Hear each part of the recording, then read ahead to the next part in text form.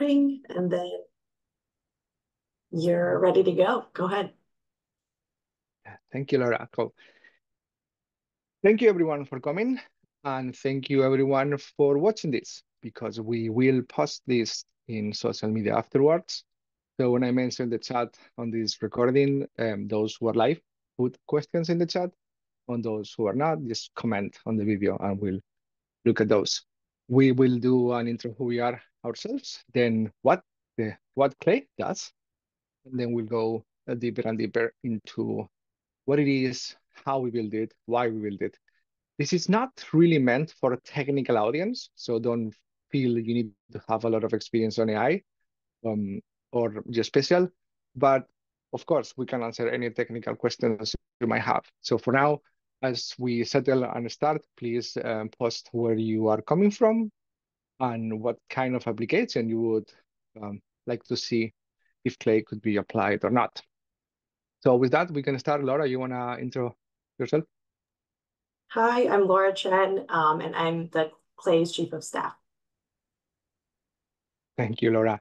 And I'm Bruno Sanchez, one of the co-founders of Clay, and I'm really, really excited to show you what we are building. The whole point of this session is to get your feedback. We spend a lot of time building thing that we feel is going to be extremely useful. But at the end of the day, it's not about building the thing, it's putting it in the hands of the people who should use it. And often those who might use it or might get the most benefit don't really have the time or skills or interest to learn exactly how these things work. So it's our job, those who do know, to make sure that these work well, that it's transparent, that it's auditable, and that they actually deliver the promise that they say they can do. So I'm gonna share my desktop, the whole desktop.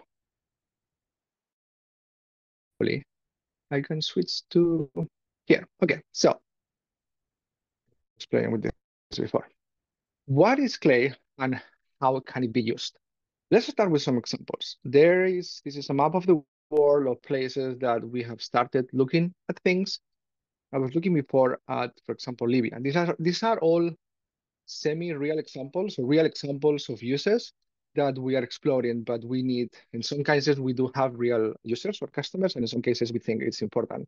This one in Libya, for example, imagine that you wanna see. I noticed somewhere around here. Where was it? There we go. There was these strange things in the middle of the desert, and I wondered maybe someone would be interested in these ones. Upon inspection, they seem to be circular agricultural plots. So I say, hey, I want to know about these guys, and I'm gonna click a couple of them. I don't know, maybe 6 or 7 of them. That's all I did. I just went to a place, saw something I was interested, and I click on a few examples. And I have here 7 examples that are these ones. So with Clay, I can say, find me more of this.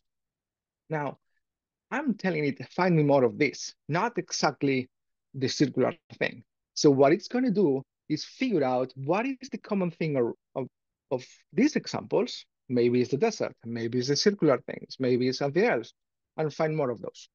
And there we go. We have a lot of more examples of exactly the thing I want, and sometimes not. Why is this here? Because the tool doesn't know if I'm interested in the circular things or in the desert itself. So I can say, no, this is not what I'm looking for. This is what I'm looking for. This is what I'm looking for. Like we can check also. Review, this is not what I'm looking for. This is what I'm looking for. So you give it a few human feedback examples. And then you do it again. There you go. And here, you notice a pattern that is very interesting, which is that the AI or this system realized that you're interested in these circular things and is trying to find similar things. And I suspect the reason this is here is because this is also agricultural places. They are not the same shape, but they are also agricultural places. So if I am interested in agriculture in Libya, then I already have some pointers of where in this massive desert, where it's really hard to find anything, I will find some agriculture. So of course, you see that there are there are all these others that it detected in green, and it missed some of them. I don't really know why, but doesn't matter. I can go and click on that one that it missed, and I can do the same thing. So this is a human in the loop um, finding by similarity. Okay, so let's do another example. Let's say I'm tempted to go to the US because we have more resolution, and I'll explain what I mean by that in a second, but let's keep in Europe for a second. Let's go, for example, to Portugal. And let's say that I'm interested in beaches, but not just cliffs. I want sandy beaches. So I say, I am interested in this beach. Does it look sandy? This one is also sandy. And this one is also sandy. And let's go somewhere else. Let's go, I don't know, here. There's another sandy beach, for examples. Maybe another place. I just give you some example. Oh, this is a big one. There we go.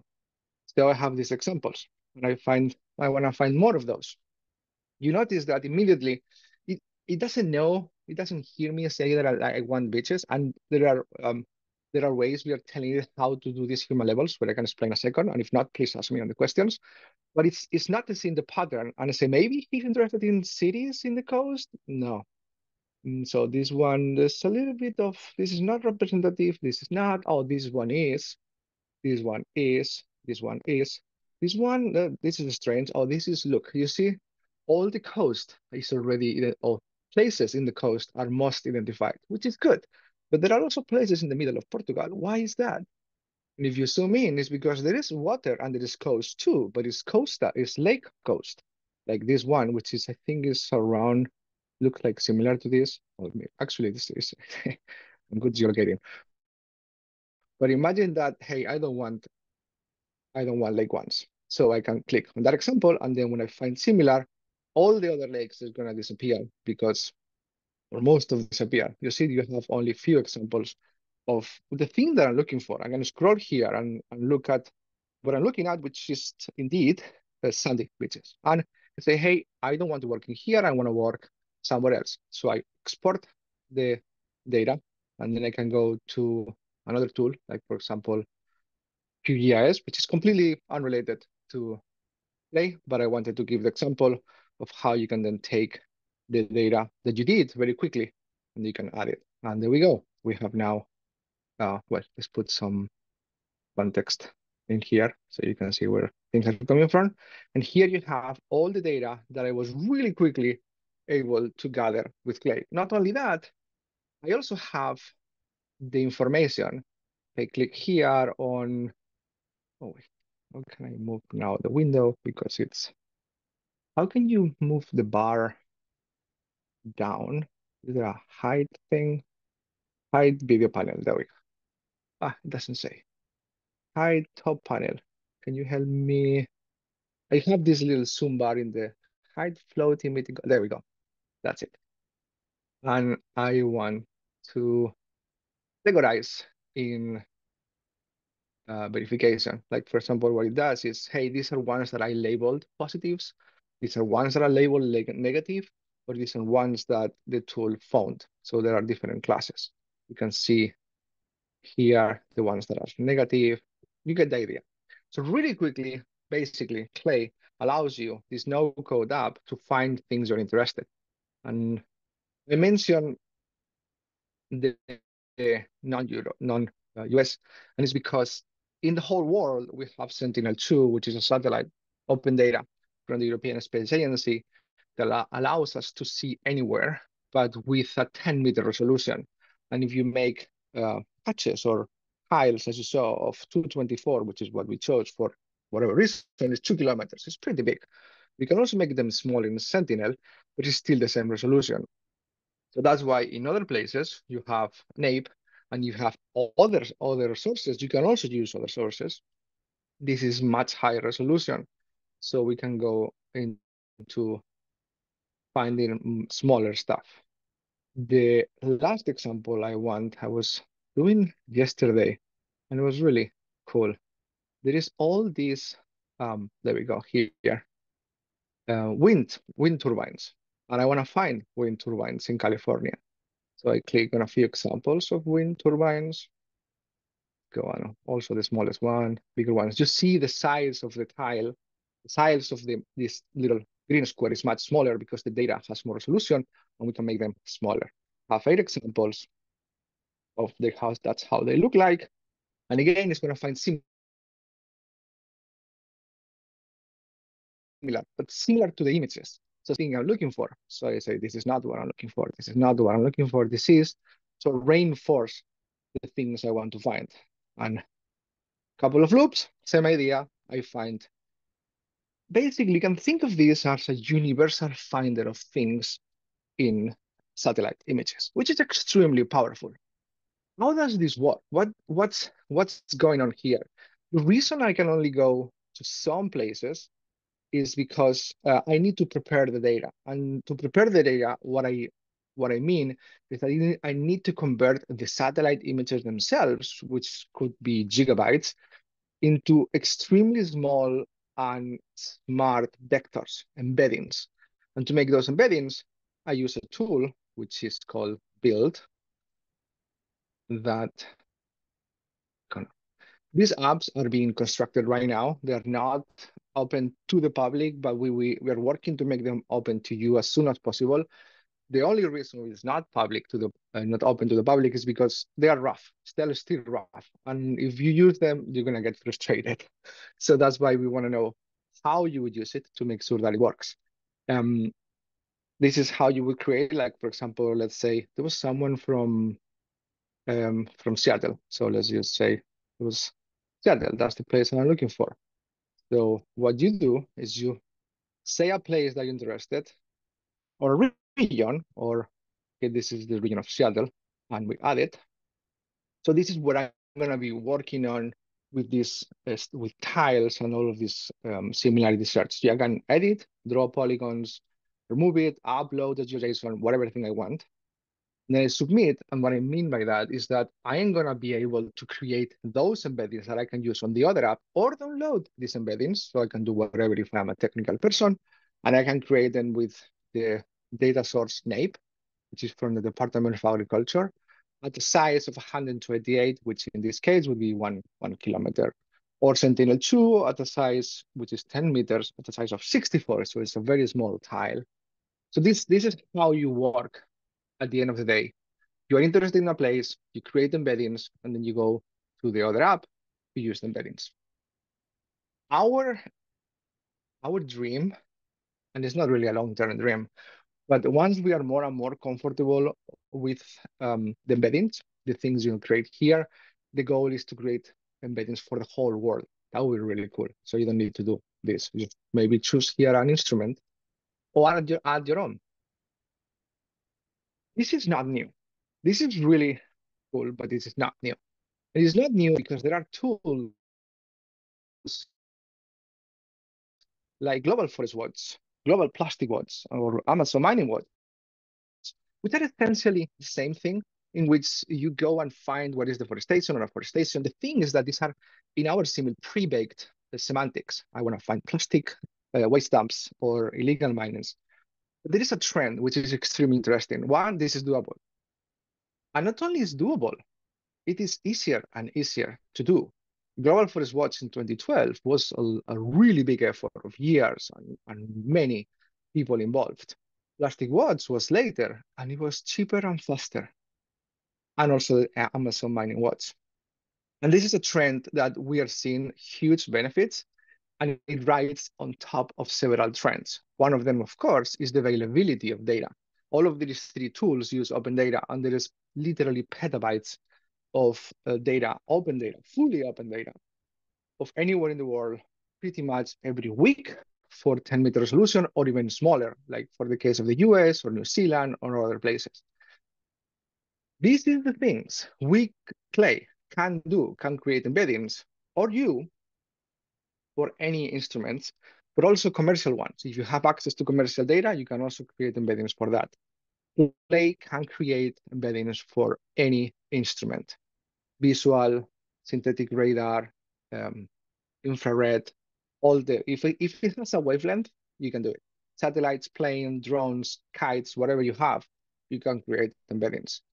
And the trend or the revolution more than a trend. The revolution here is this the last piece, which is this AI deep learning, specifically transformers architecture, which is the T on ChatGPT that has been incredibly useful to abstract learners, to abstract away so that you don't need to start from scratch every single time. And this is the same architecture, by the way, that self-driving uses, that translation, transcribing, like summarizing, all of that stuff is usually the same architecture, transformers, and it's using this thing, this bit that I'm going to talk about, which is called foundational models, which is that you don't need to start from scratch every single time like you used to be.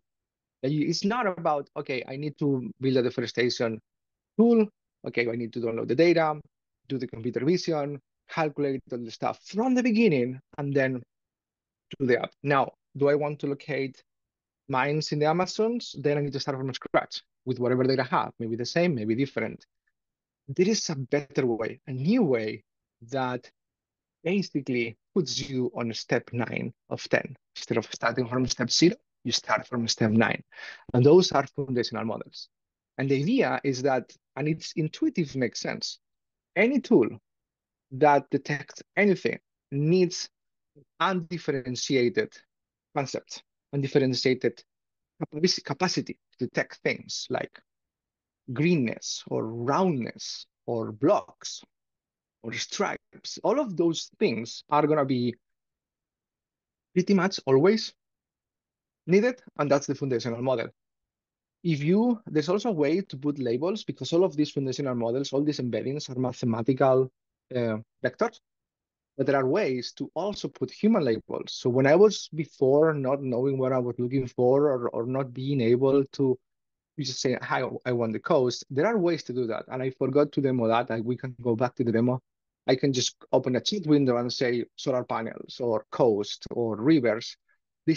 We're starting to put those tools there. It's not really there yet, but it's a cherry on top in that sense, which works. And we can talk about how it works. But the idea is that foundational models on top of transformer architecture, on top of the vast fully open data that we have available, finally unlock this hopefully this revolution of tools to detect things where you don't even need to start from step 1. Now, that's the what. And the when is now 2. Why? Because 2 years ago, maybe we didn't have those architecture, and maybe 2 years from now, we will have a much more solidified ecosystem of players. We are now in the space where you can have an outsized influence to help us build it or to be leaders using them. And that's why the how is also important. Play is a nonprofit and only uses open data. We know it can use commercial data. We work with partners so that commercial data can be used too, but we want to only use open data and only use open source, because that's the only way we can guarantee that everything we do can be fully used for commercial uses or non-commercial uses, for academia or for journalists or for anything. So that's why it's also important we are and how we're doing this. We are completely open data, we're completely open source, we're completely open for business and for non-profit users. If you are technical, that's the moment to tell you that all our code is Apache licensed. Go to GitHub and take it. Our train models are also available in Hugging Face. You can go there. They are also licensed completely open. Open Rails M is the license, and you can do whatever you want with it, even selling derivatives of that. There's also documentation that you can do whatever you want to do. To give you a glimpse of what that looks like, we also have in the documentation an example. For non-technicals, just bear with me for maybe 30 seconds. This is a end-to-end example of not like starting from scratch and getting the model and finding the data with hosted on AWS that I'm looking for in Portugal. This is the location, the time, because there was a fire. So I want before the fire and after the fire, get the data from Stack. I retrieve the images. These are the images. Sometimes it's cloudy, sometimes it's not. Then I download the model, which is in Hugging Face. We should remove this link to point to Hugging Face. And I run the model, and I have the embeddings in the code. And then I can do things with the embeddings. And one of the things I do, okay, the image is not here, of course. Let's run this. I take a little bit. While this runs, I'll go back to it and say that we've demoed how to use the model, where the embeddings come from, and you can create embeddings with the app, or you can create embeddings yourself, because everything is open data, open source. But we are also interested in the ecosystem of how this happens. As I said, we are a nonprofit for public benefit, and we want people to use our model if it's useful and make derivatives, make fine-tuning based on a region or based on a commercial data. Like, for example, I'm really interested in the Amazon, so let's fine-tune Clay only for the Amazon. We can talk about what also that means. But also we want to work and openly to say, this is useful, this is great, but what does it even mean to be great? Can we make a challenge? Can we put a competition out there where we will give $10,000 of compute to the winner entry to say, put forward any model that you have. We're going to put together as a community tasks that our foundational model should do. Like when I was saying finding agriculture, there are other examples of the things Clay can do. Like, for example, Clay, the same embeddings that you saw me using to find things in Libya or California can be used to estimate biomass. You give it a few examples of how to go from an image in satellite to a biomass. And then instead of using the images, you take the embeddings, which are much smaller, much more universal, or as universal as the images. You give it a few labels as examples, and then you train the model, you fine-tune the model to generate these biomass estimates. And we get more than 90% accuracy in estimating biomass, carbon biomass, with our partners at C3s. Same embeddings, we can do the same exercise and get more than 90% correct land cover. Same embeddings, as I was demonstrating, you can get really high accuracy with a couple of loops to find agriculture anywhere. And also, we are doing, as I was mentioning, a way to put human labels into the embeddings. So you can type a concept, get an image with that concept, or having an embedding, get what are the human labels of that. And the way it works, we do in the open, is that we use the current implementation is that we take descriptions of the image from OpenStreetMap, then we create also embeddings from the description, and we build a model that aligns the descriptions with the images. This is a bit technical, happy to explain more, but the core idea is that by aligning the embeddings of the description to the embeddings of the image, you can go from image to description to embeddings and just much more natural process. I think I can just really quickly show you what I mean. This is one that we are demoing with Albania. When I say it's the chat window, looking for, I don't know, rivers. So what this thing is doing, oops, I think I was kicked out for whatever reason. Sorry about that. This is what I mean. It will be frustrating for you if you use it. Let's see, let's try it again. Ghost. Okay, that one doesn't work. Let's go to where I was before. Go to, this was I tried yesterday, so this should work. Here, solar panels. Solar panels. Okay, this doesn't work, I don't know why, but you get the idea and the code works, and this is the reason we are having these demos to know how you would use it so that we can finish all these rougher edges and make it available to you. So back to you, Laura. Let's start the Q&A.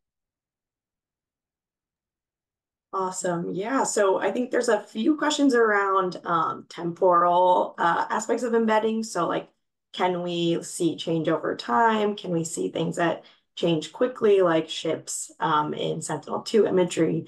So I think maybe you could talk a little bit more about the time aspect of embeddings and Yeah, also how that might fit into the app. it's always the same question is more on the technical side, or I want to understand it that is more on the technical side.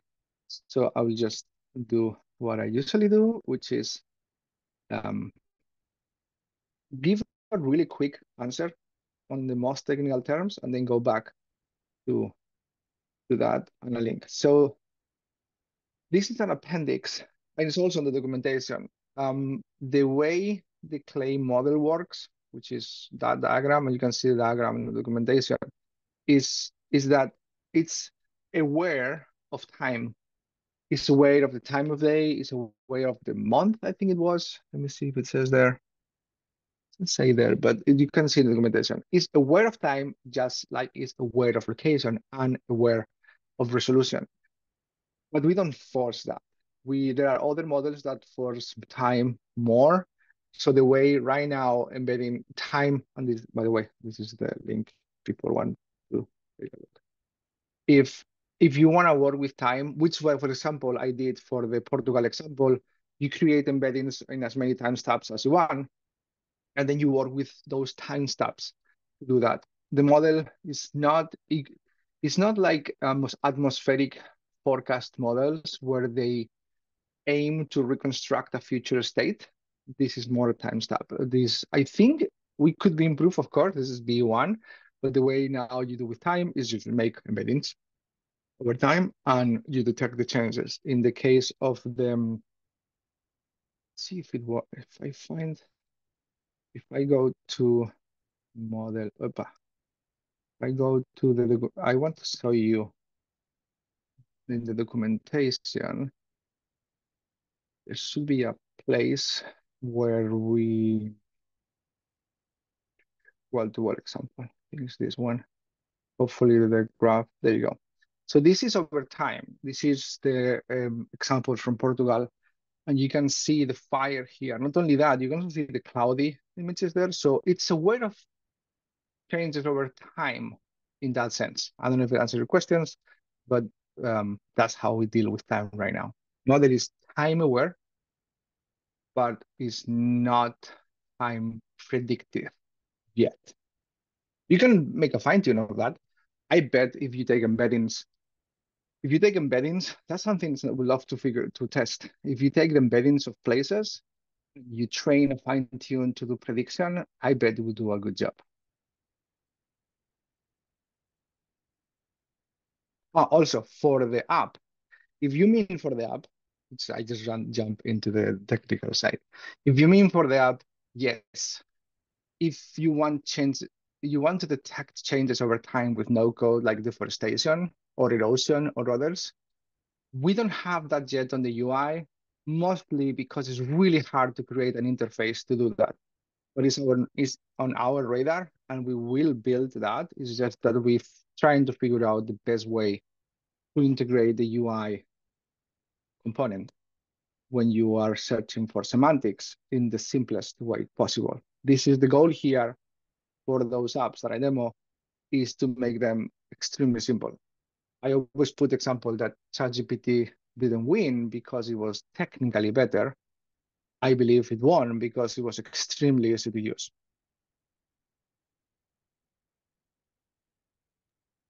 And then one kind of time-related follow-up is someone asking about disaster management and wondering what's the possibility of identifying damaged buildings from Yeah, post-disaster imagery. So maybe you can talk a little bit about that kind of yeah. application. I'm actually going next week to talk at the Understanding Risk conference in Japan pretty much about this.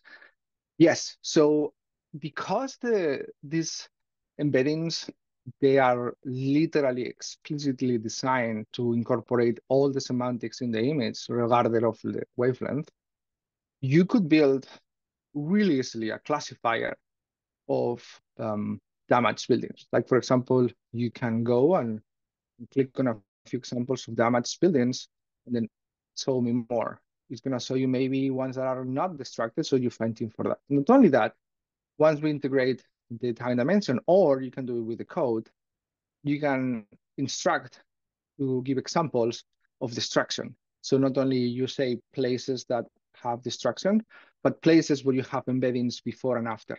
Like if you have, for example, in the war in Ukraine. You can get images before the war and after, and then do a little bit of like few examples. I don't know, maybe 10 or something like that would be enough of places where you can see that destruction happening and find more. And then iteratively in a couple of loops, I bet you would be able to detect those. Same thing for erosion, same thing for landslides, even landslides. You probably don't need time dimension because the way a landslide presents itself is probably something you could, if a human mind can identify it, chances are that this AI can. That's kind of the rule of thumb for a lot of this transformers architecture. If an expert can detect it, so can the model.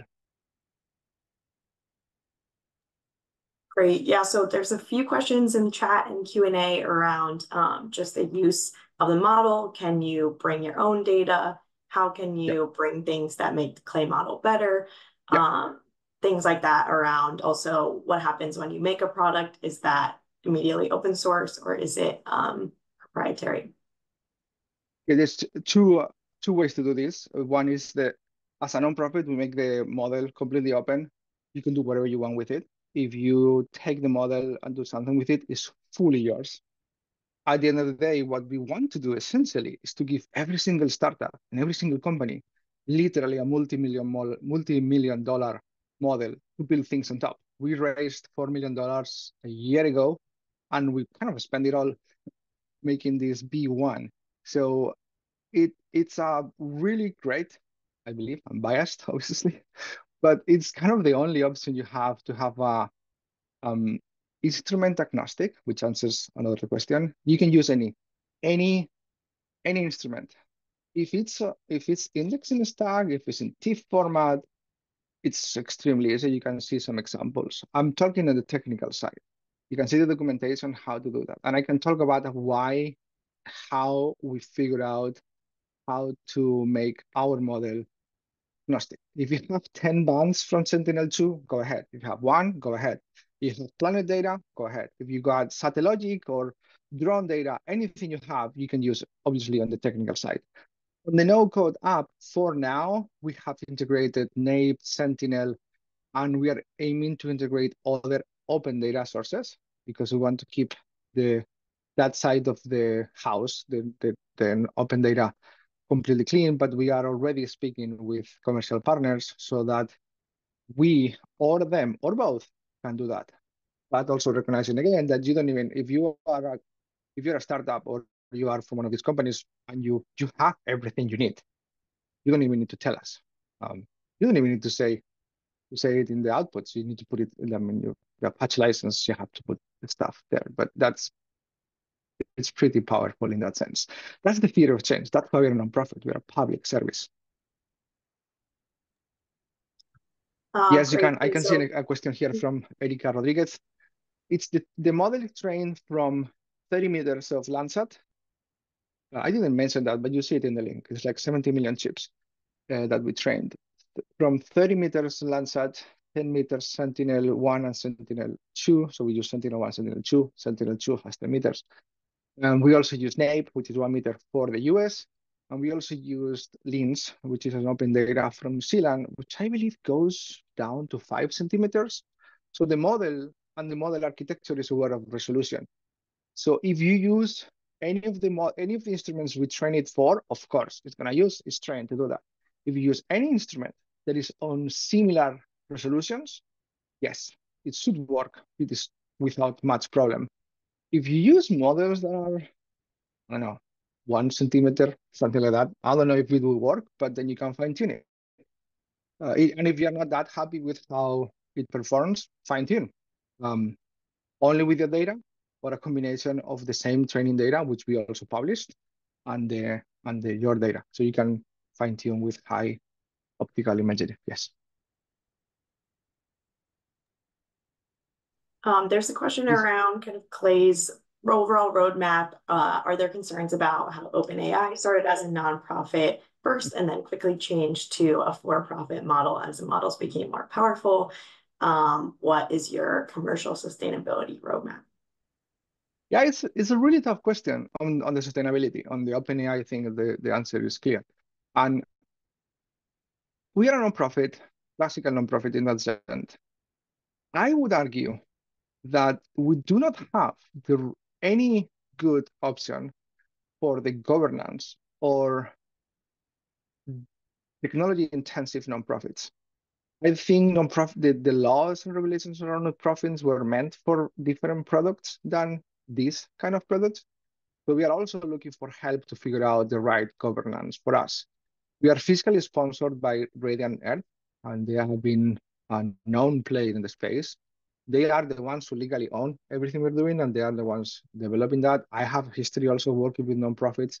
I also have a history of working with startups. So I can see a lot of the points that this person is commenting. We do not have absolutely any plans to do that. And not only that, even if we did, the model is out there. There's no way this value is going to sink. If tomorrow we cease to operate, and I knock on wood, because I really hope that we continue for many years to come, Lab one is Lab one is open, completely open. Doesn't really matter. We don't really matter for Lab one. We matter to make it usable, to make it use, which is the thing we partner more with. This part of our sustainability plans, like we did with C3s, to figure out funders, philanthropy funders, or non-philanthropy, but they need to, I mean, we are nonprofit. We can only do philanthropy in that sense. We are committed to do that. But the answer is there's no plans to make up for profit inside the nonprofit. It's tempting. A lot of investors are calling us to say, hey, are you going to do that? And the answer is like, no, but even if we did, you should not worry because Clay V1. If we start making, like, this is my test for you. If we start working on the next model and it's not built in the open, then you're going to start asking questions. Clay was built in the open from day one. You can go to the GitHub. It's been public since, I think, when we started in November coding. So yeah, you can just fork the repo and take it home. The sustainability of the nonprofit itself, of course, depends on our funders. If we continue to find people who believe in us, in our theory of change, and continue to believe in the work we do to unblock the Earth semantics or Earth index, we will continue to exist. And I think the need for this kind of thing, not only the what, but the how, is only going to grow. So I feel pretty confident that we will be around for a while. Also, by the way, a nonprofit cannot be acquired or sold. So there's also no danger of that. It's legally impossible to do. And then part of a follow-up on that question is just noting that we have an AWS social impact agreement, and does Clay currently have a cloud affinity in any sense? It has a cloud affinity, which is the cloud. We are really thankful to AWS for believing in us and how we do it. And actually, one of the things they told us, like, as long as you only touch open data, it's great. Also, partly because it allows us to not have a lot of the legal issues that LLMs, like AIs for language, they have all these questions of who owns the output when you train with a copyrighted material. This is not the case here because we only touch open data. We do not have a certain affinity. We build in and we run in AWS because they are the ones that believed in us so far. We also partly build on the planetary computer, partly because I love it. I helped design it. I helped start it. So I love the planetary computer. And I do know that there's people on Google Earth Engine testing the model. You can take it anywhere. So, and there's nothing, we only work with standards like stack, spec, even the code itself. You can just take a look at all of that. Some PyTorch. And when we train it, well, there's a lot of technical things. The short answer, happy to answer more of this. The short answer is that it is not locked in any cloud. We proudly build on AWS because they trust us. They trusted us to build this thing, and we are delivering not only for them, for everyone. A few people are wondering about a Python API to access embeddings. Very cool. So our current plan for version 0.2, which released in Christmas, We put a bunch of embeddings on Source Cooperative, which is another project of Gradient Earth, which is a repository of embeddings. There is also plans to also host it in AWS, these embeddings, and in other places. You can take it anywhere. We have not made embeddings for B1, actually because it's 70 million embeddings, and we want your help, especially the technical among you, to test it. Say, hey, how good are the embeddings? We are getting more and more confident that the embeddings are good. So we are closer and closer. You can go to GitHub and see the issue to creating a ton of embeddings. So because we understand that it makes testing Clay much easier. So you have ideas of where to make embeddings, what instruments, as long as they're open data, to put it in the open, and where to host it, and more importantly, for the most technical view, what standard to follow on creating embeddings, what formats and what metadata columns and stuff like that. We are really excited about doing this. We have, with the app testing with our current partners, we made a ton of embeddings. I don't know what the number is, but I know maybe we are closing to tens of millions of embeddings already. Laura, with all the embeddings we did for California and for Portugal and Libya and all these places. I don't know. So yes, we are getting closer to make embeddings, and we do not have an API for using the embeddings, which is kind of your actual question. But the idea is that they will, as long as they use standards, and as long as they are hosted in a cloud environment that allows streaming, in a format that allows streaming with a stack index or something like that, it should make either any API that already exists around geospatial data, like stack spec, or others, very easy to reuse, or maybe you don't even need them.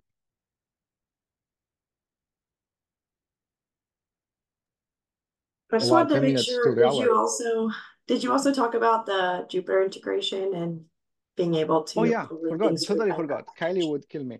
So we're working on, as you saw, I use Jupyter Lab. I also use VS Code and Cursor, but I love Jupyter Lab Classic, and we are working to integrate the human label side into Jupyter AI.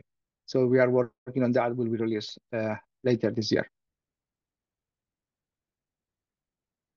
There's one question here I see from Tanja Van Akheren. Sorry if I didn't pronounce it correctly, about classifications. So, and other models trained on top of the embeddings. Yes and yes. The example I did on the app, right now, the no-code app is for similarity search, but there are examples, if you know how to code, to use Clay on regression, the biomass example, um, um, classification, multi-class classification, segmentation, and locating. What is the name of that? Anyway, so to say not only that there is like a swimming pool, but where in the image is the swimming pool. Yeah, that's all possible. In most cases, you can do that with embeddings themselves, but for segmentation, for example, if I remember correctly, you need the encoder, you need the model. You cannot work with embeddings because it's too summarized, the image, and you need the intermediate embeddings at different layers. There's an example how to do that. It's a little bit more technical. And then once you have the embeddings, you can do whatever you want. I've tested using embeddings and then putting on top some forward layers. I also tested doing a random forest straight with the embeddings. So there's a lot of things you can do with it. The embeddings are vectors, are numbers. You can do whatever you want with them. I think a good follow-up, someone asked about being able to detect different crop types without extreme training. Do you think that's going to be possible? Yeah. And not only I think will be possible, it will be really critical test that is the case. Again, this is that's the thing that I find so often. We want to create a no-code app to make it as easy as possible. But at the same time, that no-code app is going to need a lot of work to cover all of these very important cases. Because at the end of the day, there are wrappers of things you can do today. All of that stuff you can do today with the code. But you need to know how to do code. Not To be fair, you don't really need a lot of expertise. You don't need to know enough to build Clay to be able to use Clay. I believe if you know Python, you can use embeddings completely fine. And if you want to do adapters and things like that, maybe you need a little bit of help.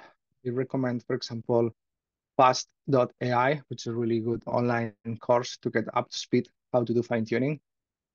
Actually, the person who built Clay, Somia, the lead person who built Clay, he started with fast.ai.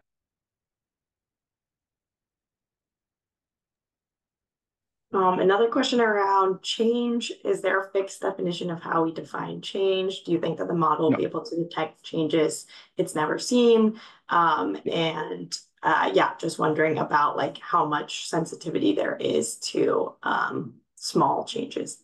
It's, so the Clay is not aware of change. It's aware of time stamps. It's aware of what time the image was taken. And probably we don't force that, probably uses some of that, but it's aware of change in the sense that things change over time. So if the change is enough for the embedding to capture that, it's gonna detect it. And I don't know to what degree, it would be interesting to see. I believe it has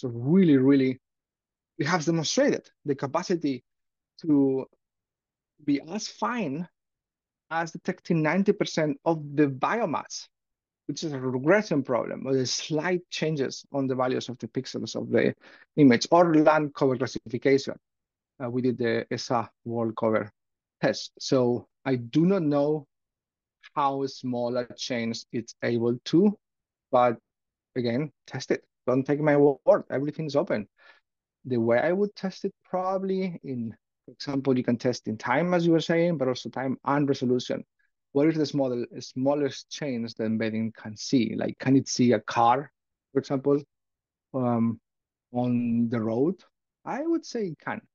And the reason I would say it can is because the way the architecture works. Part of the architecture is a mask autoencoder, which is a way to remove parts of the image and then reconstruct it. So that takes care of any semantic that is distributed in the sense that it has a footprint in the image. There is not only one location, but also part of the loss, part of the thing it pays attention is a dyno encoder, which is really good at the specific things that are happening on the image. So I hope that it's able to, but don't take my word, try it out.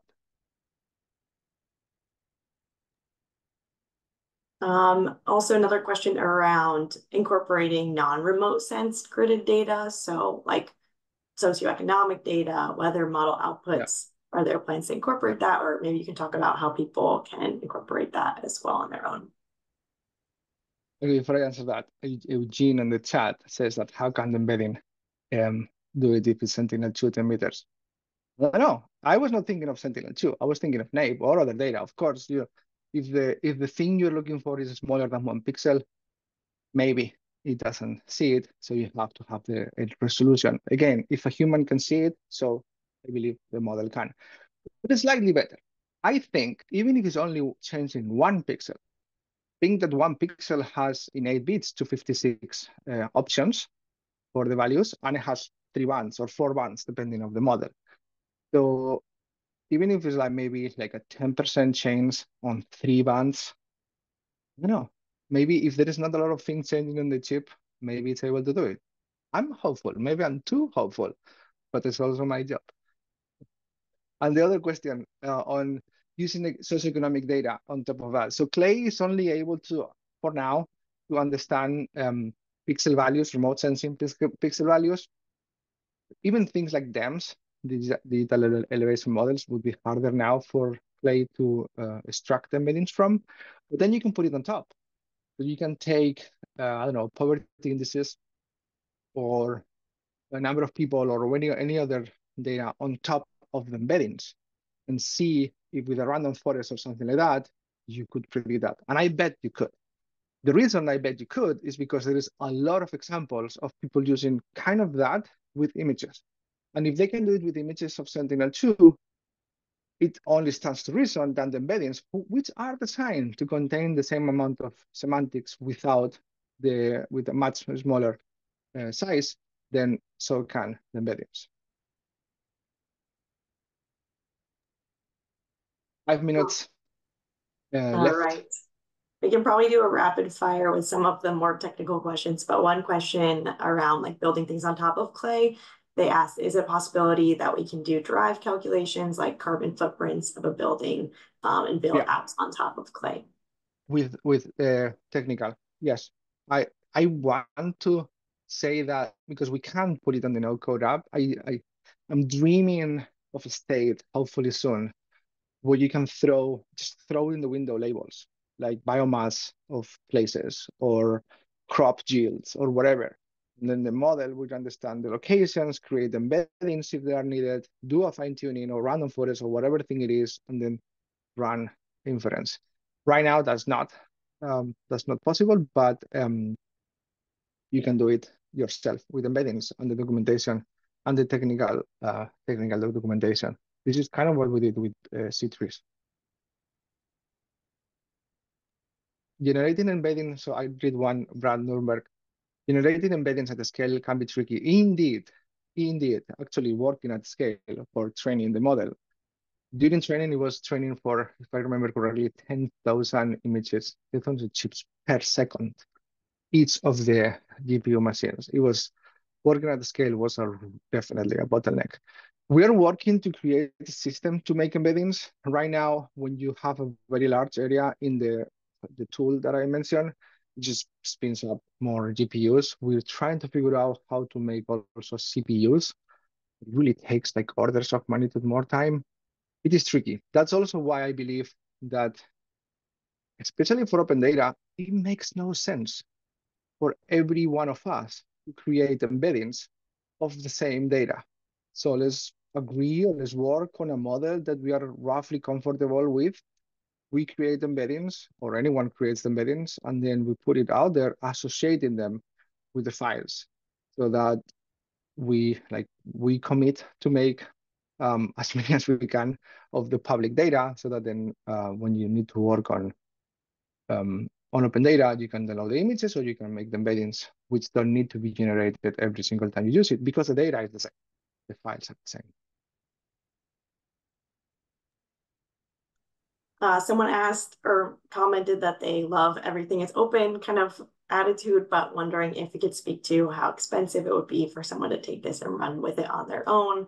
Is an open model without truly democratizing computation a lost cause? That's an interesting. I want to make sure I answer that correctly. So can you say that again? So they're asking about how much it would be, how much it would cost for someone to actually take it and run with it on their own. And Meaning like from is scratch? If you want to, if you want to do everything with it, you kind of need $4 million or $5 million. Obviously, that's not our hand. And this is peanuts compared to what other big data players are spending making ChatGPT or Llama or others. If you take the code as it is right now, then you save all the building costs. I can still adapt it and fine tune it. The training itself, just the training, was also still a very large number that is not accessible to the vast majority of people. This is also why we've built always in the open, and you can see that the contributions for people. Unfortunately, I guess we were not that known, so there's not that many people who committed and or in the sense of helping to put code. It's still open, so you can still put and help us make the best. Right now, there is a ticket asking people where do you want embeddings from to help on that. This is also why we do it in the open, because if you don't have clay and you want to do something clay is, you need all that data. But now that you have clay, everyone can benefit from starting on step one with something that has already has baked in a lot of resources there. So you can reuse that. That's not only important for the environmental footprint of training this model.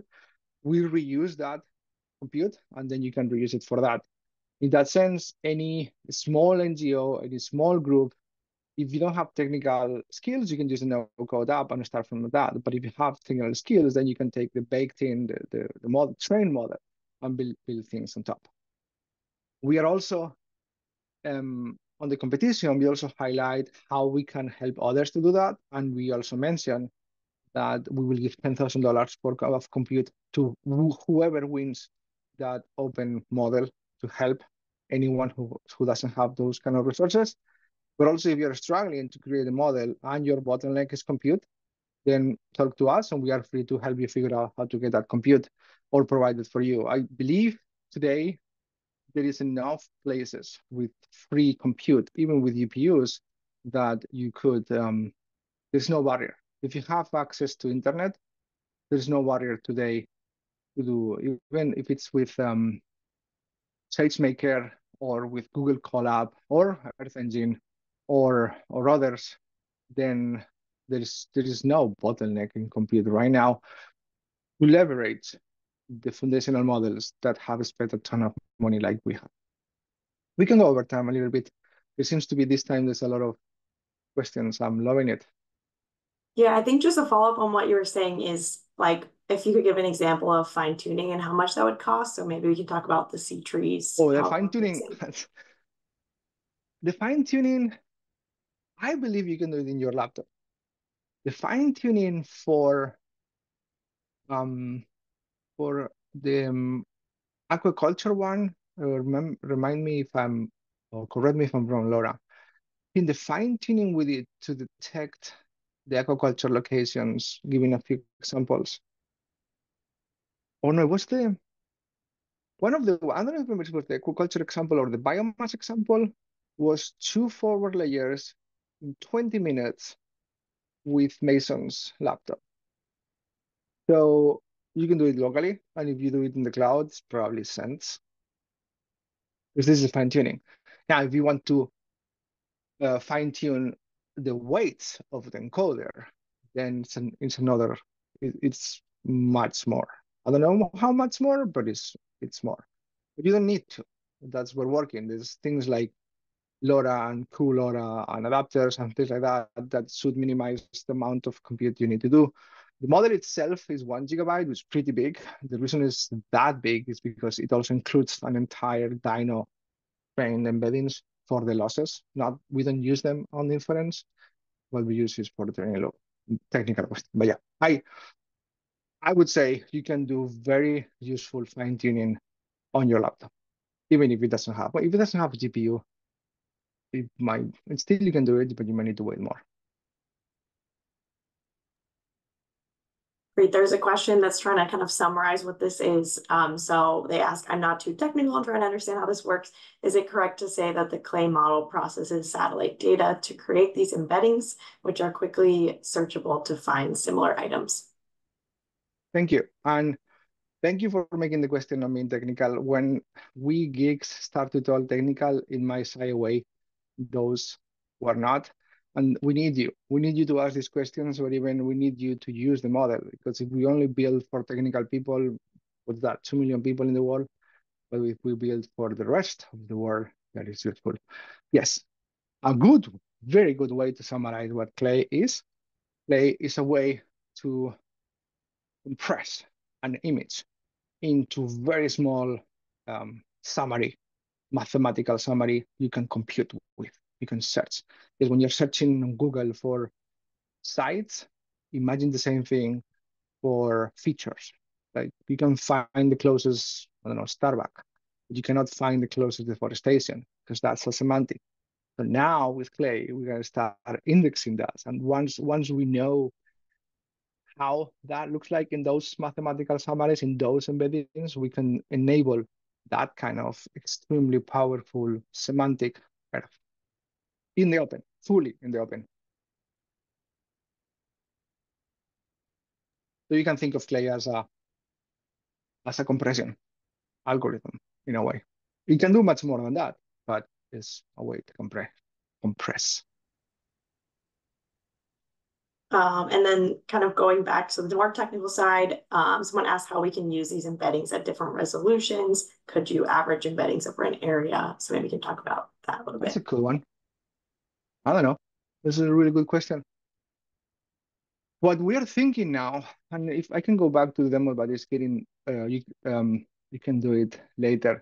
So if you remember that there was this circular circular plots, if you make an embedding bigger than the circular plot, the circularity of that plot is on the embedding. But if you make an embedding at a small size, you will only have the circularity on the edges of embeddings that touch the edges. So embeddings, the tiles in the middle will only see agriculture, and the tiles outside would only see desert. So it is true that sometimes the semantics depend on the resolution intrinsically, and you cannot average of um, the average of the small tiles of that circle is not going to be a circle. It's going to be a smooth, maybe like a blurred version of that. I don't know how to solve that, honestly. Our only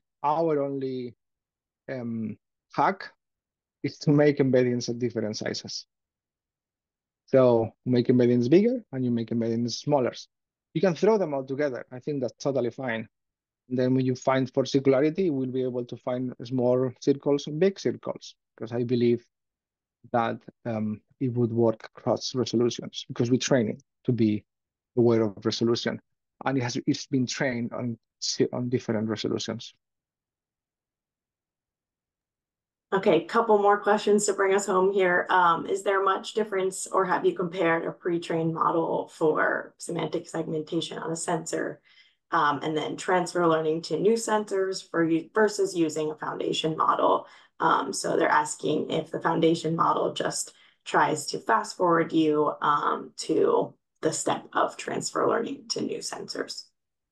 Oh, I don't know if I understand that question. So you're saying that, well, this person is saying that why not take a segmentation model like SAM, and then I guess fine tune it for other use cases versus taking a foundational model and fine tune for segmentation?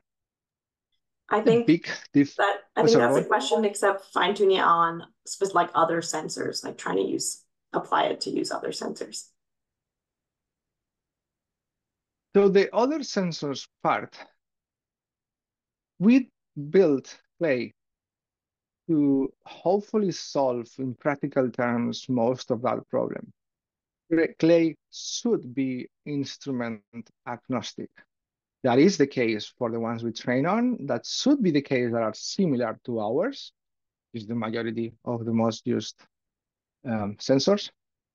And I don't think you need to fine tune for sensor. If you do, it would not be easy, I think. It's just a matter of time. It's just compute time, and difficult in that sense.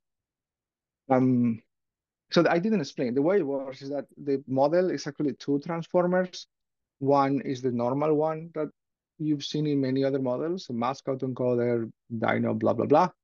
But there is a pre-transformer whose job is to learn how to chop the image, regardless of the number of bands, regardless of the resolution, regardless of the size. But the job of the first transformer, which we call waves transformer, which adapts the DOFA paper, is to figure out a way to chop an instrument. So it doesn't look at the content of the image, only looks at the instruments. So that's why we feel fairly confident that the instrument can be extracted out, because there's a whole transformer dedicated to doing that. All right, I think this might be our last one here. They There's asked, 24 people still on the listening. That's fantastic. you guys are troopers for sticking around. So someone asked about drones. They said a lot of drones don't have fixed spatial resolutions, and wondering what it would cost for these platforms that don't have fixed resolution to use for fine tuning with the model. Can you give dollar estimates of what and who might be able to fine tune with Yeah, these? Would this yeah. exclude people who don't have the computational resources to fine tune? My dollar estimate is zero. And the reason it's zero is because it is true that a drone can fly at the high, but every image is going to have a height. And yes, maybe the dollar estimate is whatever it costs you to put resolution on each of the images. Once you have that, you can do that. You can, when you do inference, when you create embeddings of any image, you give it what the image and the resolution of the image on the bands, RGB or whatever it is. So if you have just one image at 70 centimeters and the next at 19, the next at 1, the next at 2, whatever it is, then you just do it. I don't believe we have yet. We have the example of doing inference for Sentinel, and you have the metadata file for specifying the instrument. I think we should make a demo or notebook of taking one image from like a random instrument or a random drone and make embeddings of that. I hope I answered your question, Anonymous. Okay, there's one last question. I think we'll wrap up there. Can you elaborate on the roadmap and timeline for new features? It's a good question. So the roadmap for the no-code app is that, as you saw, it's looking good. It's looking close to finish, I hope.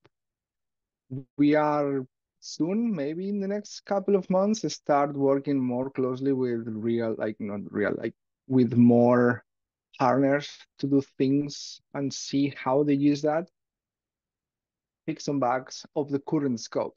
That's what I mean. So the roadmap right now is what is the minimum amount of extra features we have to put so that the person using it can actually use it for the things it has. There's a lot of things in the roadmap. As I mentioned, I want to do regression there. I want to do classification. I want to do segmentation. I want to do all of those things. I would say they are, unless, and you can help us with that, unless we partner with other institutions or we get funding, specific funding for that, it will not be this until the end of this year, hopefully sooner, but it's constricted on basically funds, on funding for doing that. What I want to make clear is that Clay had a chapter 1, which was making B1. We made B1. We hope B1 is good enough. And if it's not good enough, we might train a little bit more, do some tweaks on 1.5. I don't think that is the case. I believe now chapter 2 is taking that B1 and using it. So the focus of Clay now is to deploy it, to use it, because it really doesn't matter what B1 is if no one is using it. So that's why I'm super excited to get to the hands of all of you. And those who are technical, you don't need to wait. Just please use it, but please also tell us how it's working. Tell us the things that is working so we can also inform the app team on the roadmap to make what features are more interesting. Like one of the things we know is Sentinel-2 at the small chip sizes, good. So we make what's the smallest chip size that we can get away with for Sentinel. I think the self-attention the self-attention size I think was 32 or 16 pixels. So that is kind of the minimum, maybe 32 or 50 pixels. Okay, so Laura, I think this is amazing. We've had this last weekly demo has been a blast. I don't know about you, but I enjoy the questions a lot. Me too. Yeah. Thanks so much for attending for those people who are still with us. And I think that wraps up.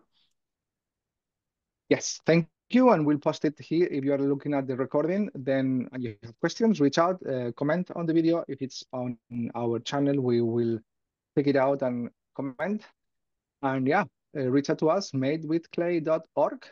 That's where we are, or we are kind of easy to find. So thank you, Laura, for hosting all of this. Thanks. All right. Thanks, Bruno, for speaking. Bye. We'll talk to you all soon.